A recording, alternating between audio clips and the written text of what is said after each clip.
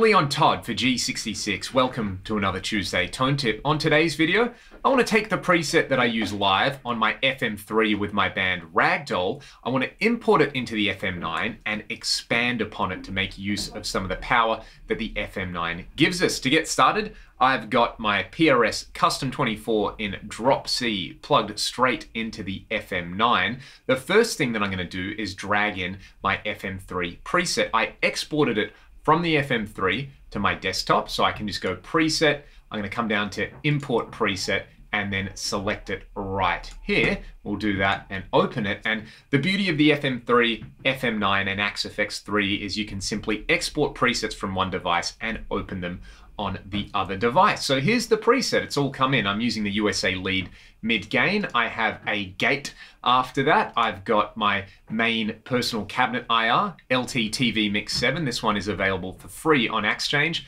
I'm using a parametric EQ for some pretty surgical cuts here, and then a high and a low cut over here. I've got a multi-band compressor to kind of tame the chugs when I'm really going for it on this guitar in Drop C. A multi-tap delay set up for some chorus and delay on my main lead sound, and then a dual delay set up for a rhythmic delay. I've talked about all these blocks separately here on this channel and on my channel. I will link the 5-minute tones video that I did breaking down the FM3 version of this, but for now, I'll just let you hear the 4 scenes on here.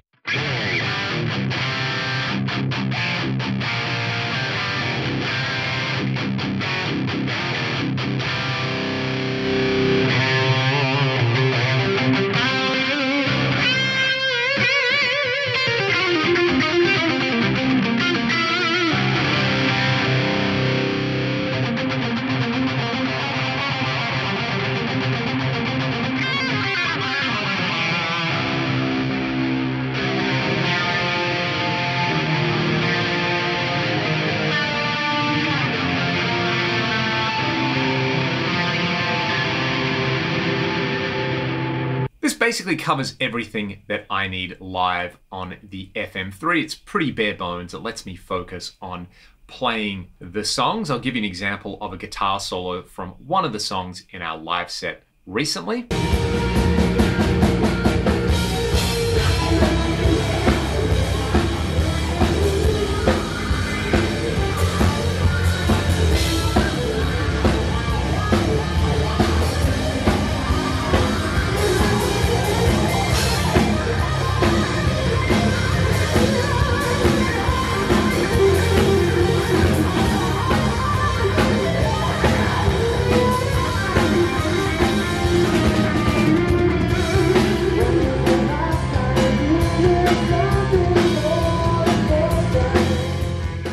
However, there are a few sounds in specific parts of specific songs that I do like to have access to, and I'm going to dial them in on the FM9. The first thing that I want to do is just extend the grid a little bit. So we just drag the output 1 block over here, and I will pull that across. Now, one thing that I like to do live, and this will work on the FM3, is to have a stereo pitch detune on my sound. For the gigs that we do in stereo, the little clip that I played, you actually had some stereo detune on there. So let's start with a pitch block over here.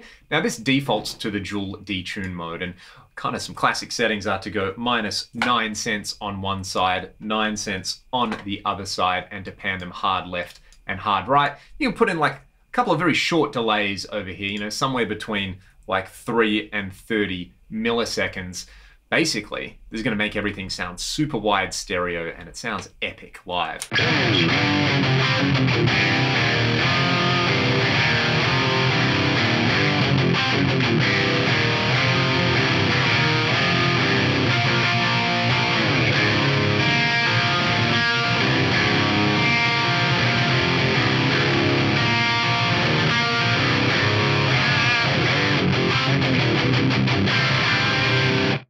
I also like some reverb on here. One great thing about the FM9 is you can run 2 high quality reverbs in every preset, basically without affecting the core amount of CPU. So what I'm going to do here, let's right click right at the end. I'll place a reverb on here. I really like the London plate reverb on here, which is this one. I'm going to bring the overall time down to about 1.5 seconds. I will leave the mix where it is. And a cool little tip with any reverb, especially for distorted sounds, go to the EQ section, set the low cut slope to 12 dB and bring the low cut frequency up above 200, 250 Hertz. This will keep it from muddying up the low end. You can also experiment with detune before reverb or reverb before detune. They both sound pretty great.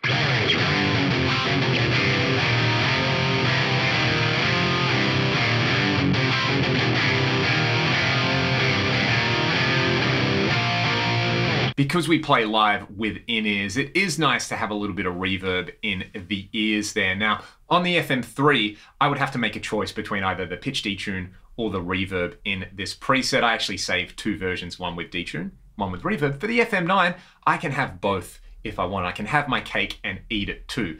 So that is what's happening there. I'm just gonna leave those on across all these presets. That's just making the overall kind of preset sound a little bit more massive live. It is a little bit easier for me to play on as well. These are great cheat codes after all. Let's go to scene 4, the kind of wobbly scene over there, because at the moment, one workaround I'm using is I'm using the multi-tap delay on a different channel to get my kind of faux rotary speaker sound. I'm just going to use a rotary block instead for that. So the multi-delay settings that I'm using here, you can see very short delays. I've got 11, 7, 3 and 5 milliseconds. Then I'm applying chorus to those delays. So I've got a pretty wobbly chorus over here and some slower rates over here. So let's just do this. I'm going to bypass this block for this scene. And after the multiband compressor, I'm going to place a rotary block on there. And basically the rotary at stock settings, I think sounds fantastic for this kind of setup. I use it in a few very specific parts. We get this.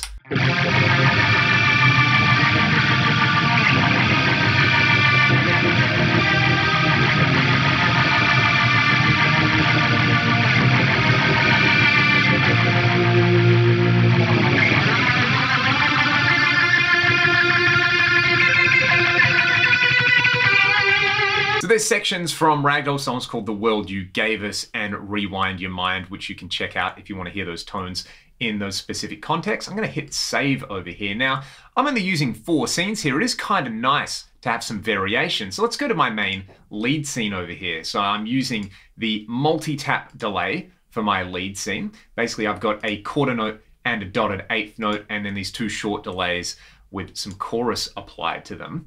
There is the brand new Aurora Delay type in here, which I really like the sound of. So let's do this. Let's just save this particular scene. I think it sounds pretty cool. I'm going to take this scene and I'm going to copy it to scene 6. I'm going to use scene 5 for something else. So we'll go over to scene 6.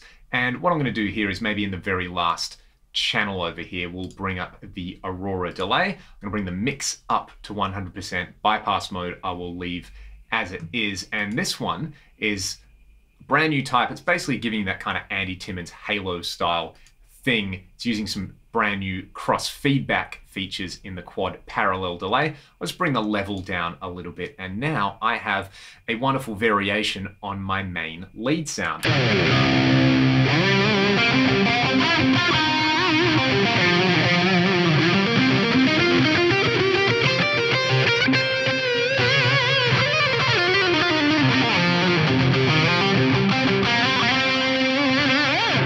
The cross feedback on there is absolutely stunning at loud volumes as well. It just kind of makes you feel like you're playing on top of a mountain overlooking the entire world. It's glorious. So I'm going to name this one Lead 2. So it's just a variation on my main lead sound. Let's talk about scene 5, because I want to do a very specific thing on scene 5. I want to take my main rhythm sound and I kind of want to make it sound like it's coming out of a phone speaker or something like that. So we will copy this scene number 1 over to scene 5. I'll place it down over here. And what I'm going to do is I'm going to take a filter block right over here, and we're just going to carve out a whole lot of low end and high end. A filter is good because it doesn't really use up that much CPU. So what I'm going to do is I'm going to set this as a high pass filter.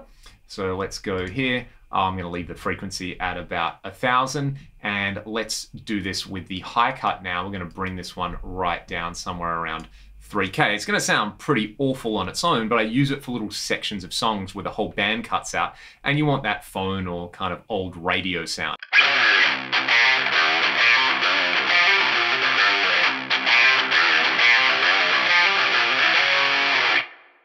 absolutely awful, but that's the effect that I want. I might even bring the high cut up a little bit just to make it sound kind of rattier.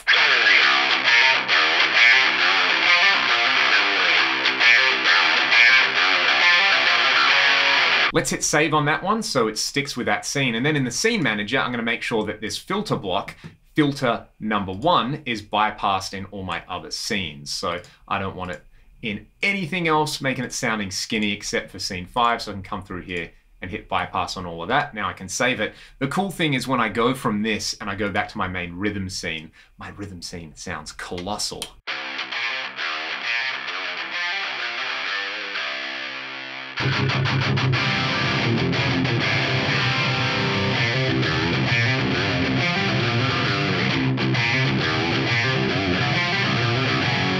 Now, I would like another variation of this rhythm scene which has a fuzz in front of it just for specific parts of really heavy riffs. So we'll copy this one again. We'll copy it over to scene, let's go scene 8, why not? I meant to hit scene 7, but I'll put it over here. I'm probably not gonna use this one much. I'm gonna call it Fuzz. What I'm gonna do is I'm gonna add a drive block in front of everything over here. So let's go drive number 1. I'm gonna use the fuzz face, basically just bring the drive back a little bit and the level up. This is gonna sound absolutely nasty.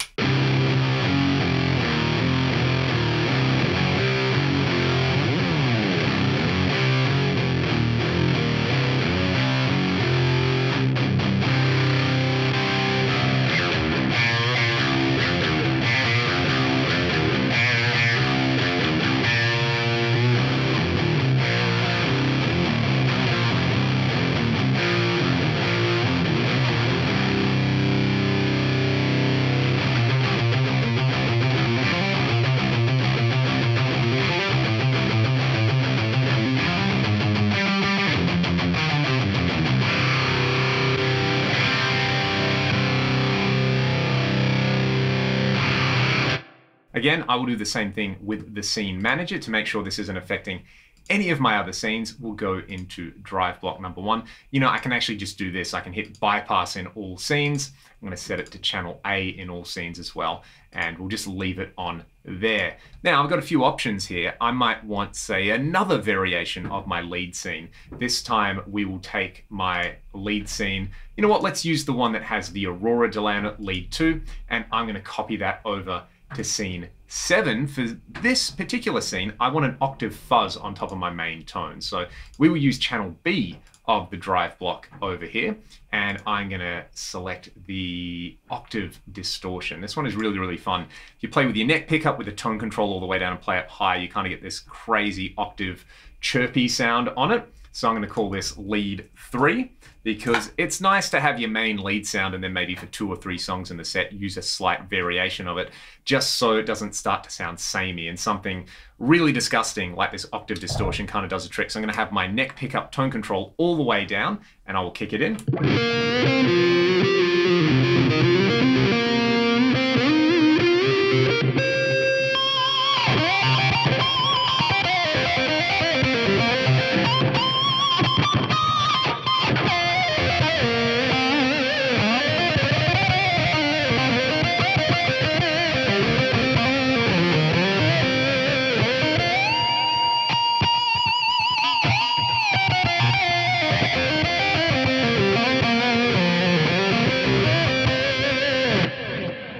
Amazing. I wouldn't mind the pitch detune being on that scene either. Let's have a listen to that.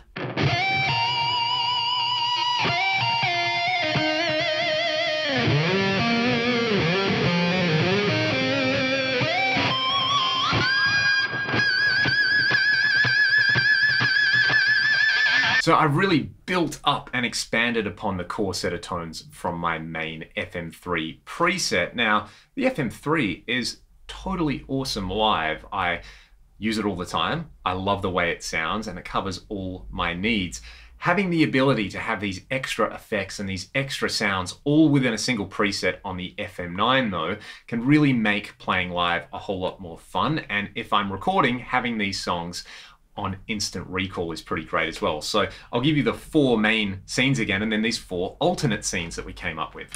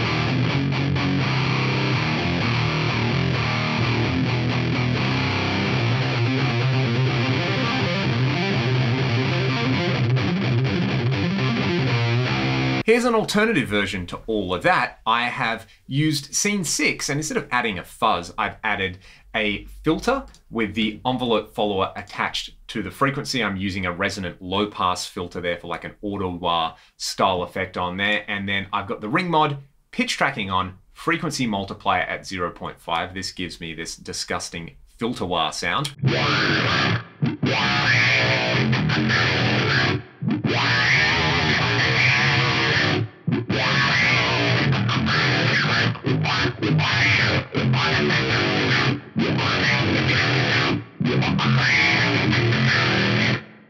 That is my definition of a character tone right there. Of course, I've still got my big filthy lead sound on scene number 2 and a variation of it on scene number 7, which has this octave effect on it.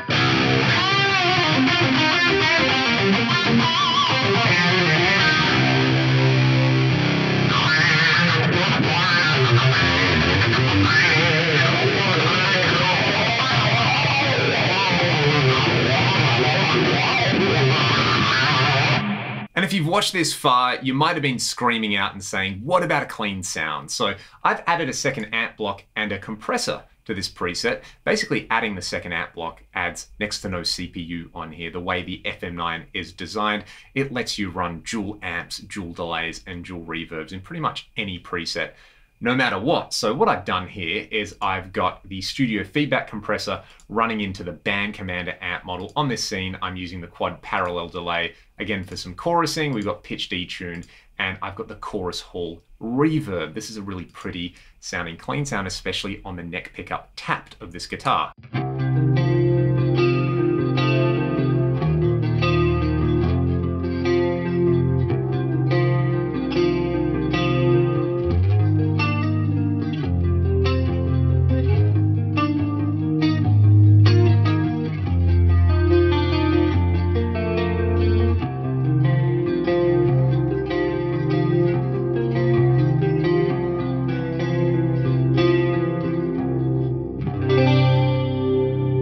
I'll put this preset up on Exchange for anyone who wants to try it. You can get my IR for free on Exchange as well. I really hope you enjoyed the video, and I hope you picked up some handy little tips and tricks. I will see you all next week for another Tuesday Tone Tip. Thanks for watching.